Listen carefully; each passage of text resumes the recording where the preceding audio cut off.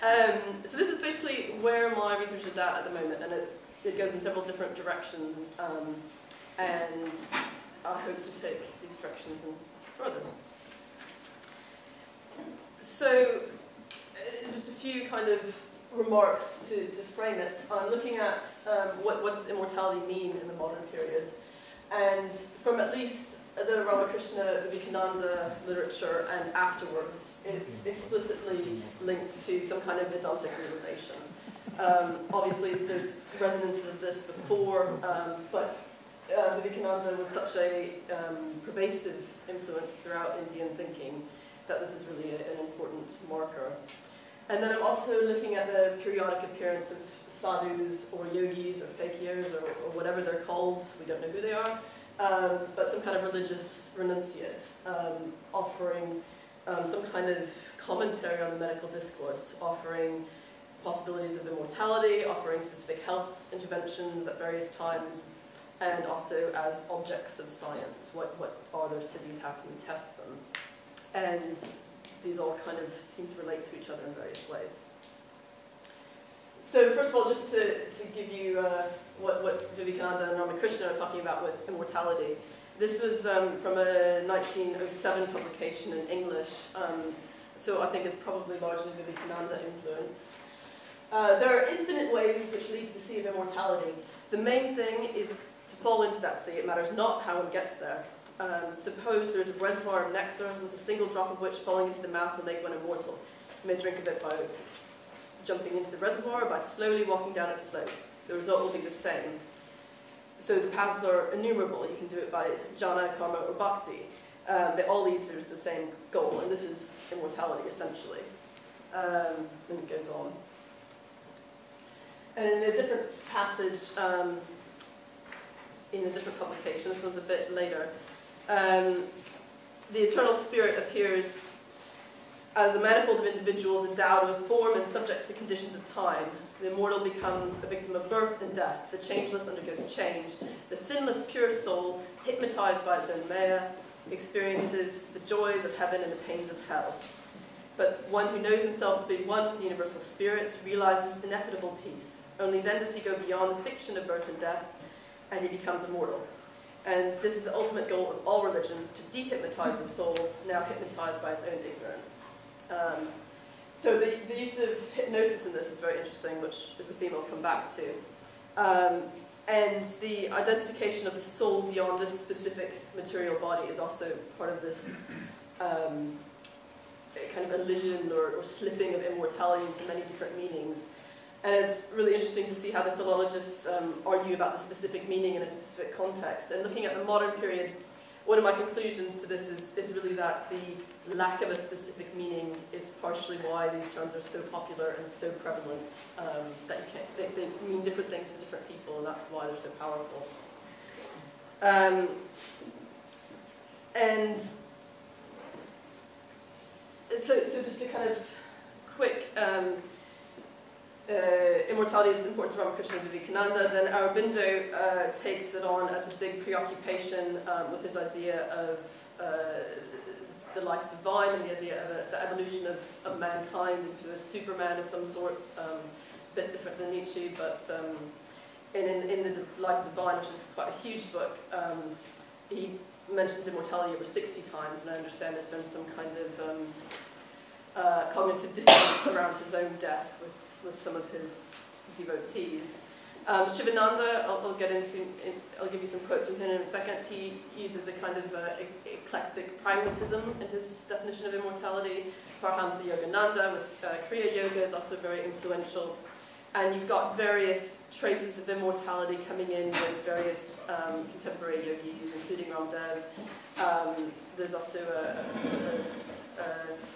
Siddhamrit Surya Kriya Yoga, which is very interesting in promising immortality.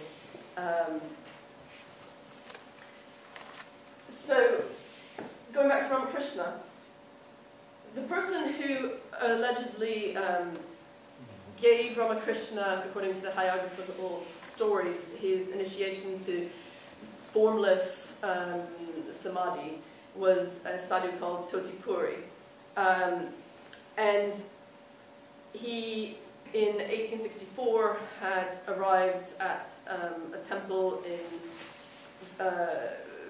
Varanasi. He was a Dasnami order, and so he was supposed to have initiated Ramakrishna into this understanding of Vedanta that he eventually transmitted to Vivekananda. And then, according to the legend, and it's a bit difficult to say when this got attributed, he was supposed to be 200 to 300 years old. However, it's very likely that this got split into two people, and you get some people who have the Totapuri who died in 1866, but then you also have the same person allegedly reappearing in the 1920s in Odisha, and there's now an ashram there that equates him with the one who gave Vivekananda this realization. However, there's also a testimony that he mostly just sat under a tree and never replied about his age, the one who founded the ashram. So it was a case of letting people tell stories about him, I think, conflating the two and not saying this is not the case. That's my theory. So this is the Totapuri picture of the guy who was in Odisha. Well, I think we can definitely say that someone who looked old from 1920 to 1961 lived in this location with the same name as Ramakrishna's sadhu. And then perhaps one of the most widespread, widely known contemporary multi-centarians allegedly is Devraha Baba, who became very well publicized in the 80s and 90s. And it seems that most of the testimony as to how many hundreds of years he lived, it came from people saying, my father's father went to him as a child and he looked the same. So it's, the skeptic in me wonders if there were perhaps a few sadhus who looked quite similar. He allegedly achieved this long life through Uddiyana Bandha and some other yogic bandhas, but I think that was fairly kind of conjecture by the people who are making those claims. So what's the point of claiming these people lived for many hundreds of years in the modern period? I think that most importantly, these stories open up possibilities and miracles about the world being slightly different than our mundane assumptions. And the stories themselves, the possibility of immortality, reassesses our idea of reality. It opens up new ways of thinking about identity, somatic experience, and what is truth. So just having the idea that this might be possible changes your understanding of the world. Okay, so then moving on to the second section of sadhus offering medicine or healing in various ways. So it's also worth noting that several of these people who offer medical interventions as ascetics also claim extraordinary longevity. There's various places where yogis or fakirs act as medical advisors to people in the Mongol Empire, and I'm kind of trying to collect these together, so if anyone wants to tell me any others, I'm grateful of any evidence. And I think that sometimes sadhus, when they start collecting followers in one particular place, lots of people come up to them with their problems. These problems are framed in all sorts of ways. They're material, they're emotional, they're also physical. And they may give herbal advice, but they may also just offer healing in various ways. And so that's one avenue. There's also sadhus who have established, this particular interesting example was the guru of Kuvalayanda and Yogananda, and he had a claim of being 123 years old when he died in 1921. Of course, his birthday is probably unverifiable. But it seems that he had an ashram where there's a kind of sick ward where they did yogic kriyas as therapy. And there's not very much information about this, but it'd be great to know if this was also, this kind of ashram set up with a healing ward was set up in anywhere else in India in the 19th century. And yeah, that's the only example I know about at present. And I also think that this 123 years is a significantly long life in the context of Indian life expectancy. And I was recently reading the reports of the Indian government in the early 1950s about life expectancy, and it was a real concern getting people to live kind of, you know, once you're 5 it was easier, but past 40 was still a bit of a stretch for contemporary India. So now we've got Swami Shivananda, who's, of course, was very influential globally about how we understand yoga. His pamphlets circulated everywhere. He has no claims for extreme life extension or physical immortality, but he's got this Vedantic equation of immortality and divine life. So he says here, diseases are the destroyers of health. Health is the means for attaining moksha. Qualify yourself as your own doctor. If you nurse the sick, if you do your karma yoga, if you purify your mind, then you'll attain immortality, which is quite in line with Seva and Vivekananda's ideas as well. And then what he says over here is very interesting as well. The best medicine or tonic for any complaint is thinking, I am the spirit, I am Atman, I am independent of body and mind. This will give you inner strength and elevation. A habit of thinking in this direction is a solace, a comfort, a mental peace. Essentially, this is a panacea for all pain. And you get this more, you also get this theme throughout the 20th century, especially also the 19th century of a recognition, a kind of a city of your spiritual attainment is in being impervious to pain. And that might be another sense of immortality. If you're not identified with your mortal body, it doesn't matter what happens to it. Shivananda is also interesting in his medical advice, because of course he was a practicing biomedical doctor before he took his renunciation vows. But he's got a 1942 publication called Family Doctor, which this picture in the poetry is the front piece for. But it's quite interesting the way it's divided up, in that it's got chapters on biomedical anatomy, hydrotherapy, the science of diet, biomedical first aid, the treatment of poisoning, and then he lists various diseases with allopathic, Ayurvedic, homeopathic, and Unani treatments for each of the diseases. So it's really just a hodgepodge of anything that might work.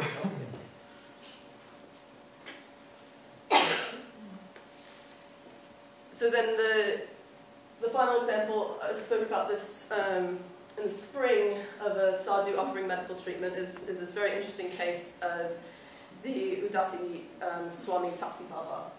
And he got quite a lot of media attention in 1938 by offering a kuti Kāyakalpa treatment of Pandit Mohan Malvidya, who founded BHU. The secret herbal ingredients, of course we don't know exactly what they were, but it kind of resonates with various things people talked about already. Involved amala, milk from a specific kind of black cow, some herbs that were grown, and having this kuti treatment with the making pills. I'm happy to discuss, I can say a lot more about him. I'll give you a few more pictures. These are before and after pictures of Malvidya after he did the kuti treatment. He obviously looked more vigorous, but he didn't live forever. And in 1938 was quite a bad timing for this, in that everyone got quite preoccupied with the Second World War and then Indian independence, so he kind of got forgotten about for a bit. And I just really love the really convincing woodcuts. I love woodcuts, but before and after and woodcuts.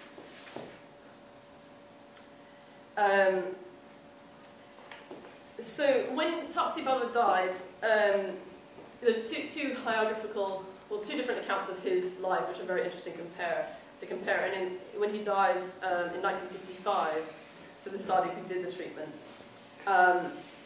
he had some kind of growth on his thigh, and he needed an operation for it.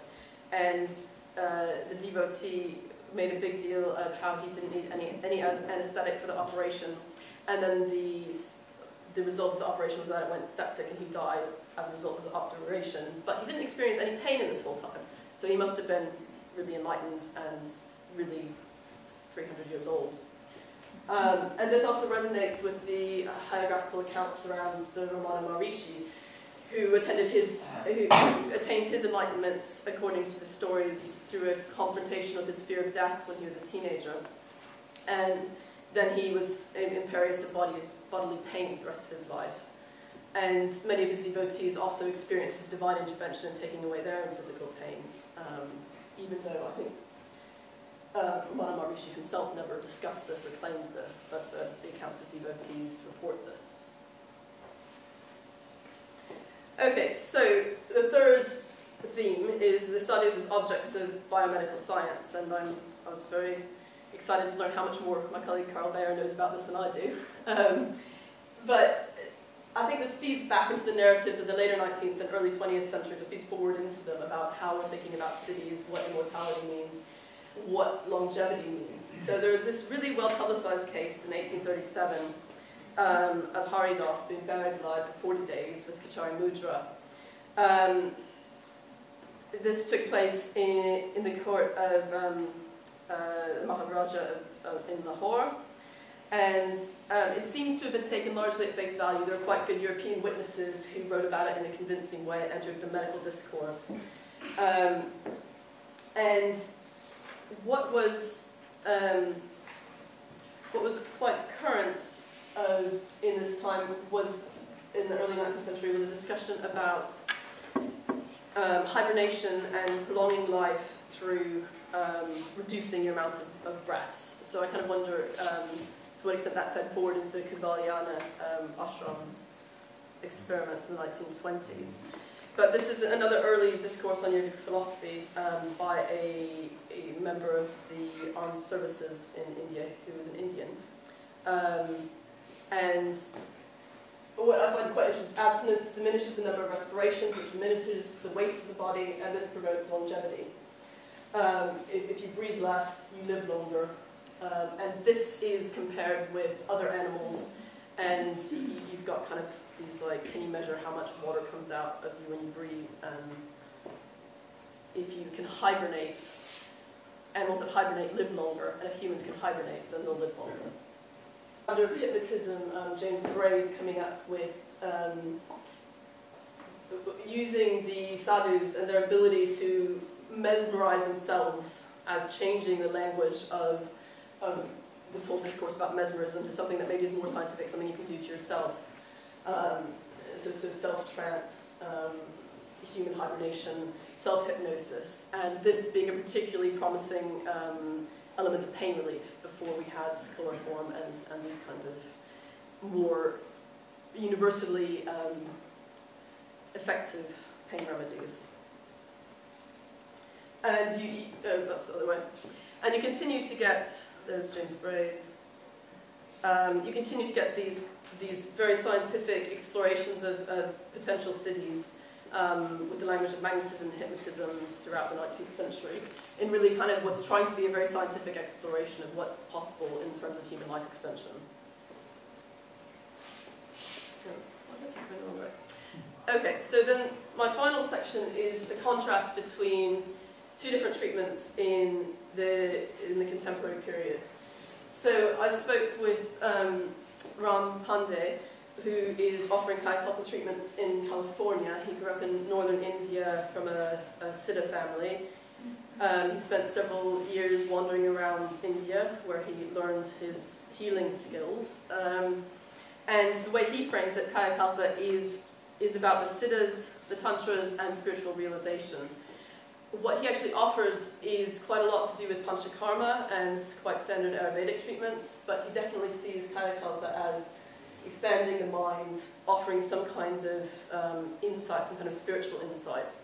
And the people who come to see him, he hopes that they are both healed for their physical complaints as well as achieving some kind of spiritual insight. And in contrast, we've got, this is more of Pandey.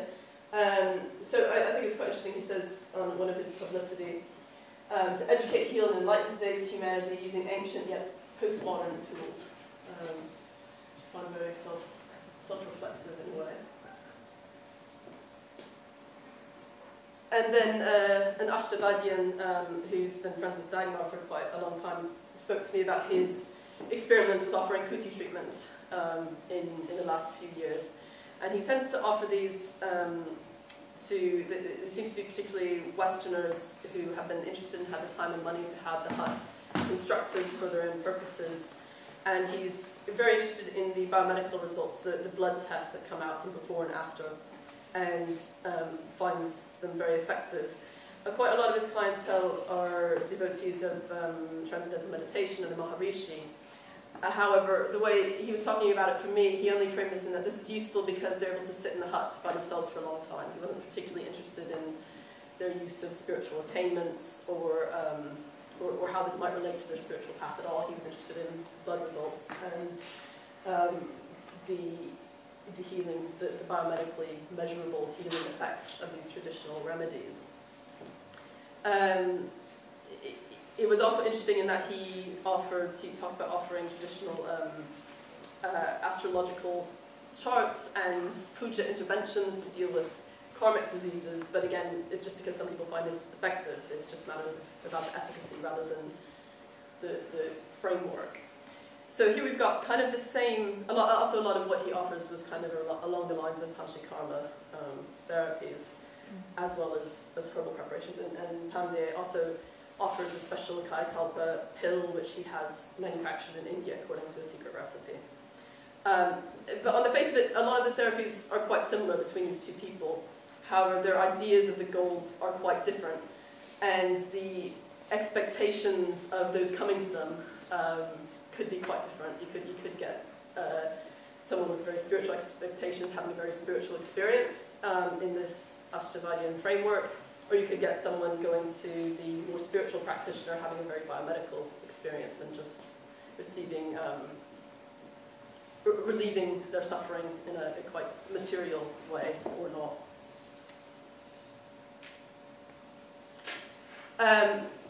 So my conclusions at this point, if I can have any, are that there's definitely a sliding use of language between liberation and prolonging life indefinitely in the material world, and these kind of feed into each other. There's also a tension between healing the body and illness and pain being a distraction from your practice, and also the idea of being insensate to the body's pain as being a result of the practice. And there seems to be quite multiple interactions between religious aesthetics, healing, medicine, and there's all sorts of ways that this is happening. And I really liked this quote from Kirian Narayan's ethnography of a sadhu, Swami, who got settled and was primarily a storyteller. But one of his quotes was, "You should never assign a meaning to a myth, because if you assign a meaning, the mind clamps onto just that one meaning, and then it's no longer active, because when a story is active, it allows for new beginnings all the time. Don't give meanings to anything. It doesn't ever mean just one thing."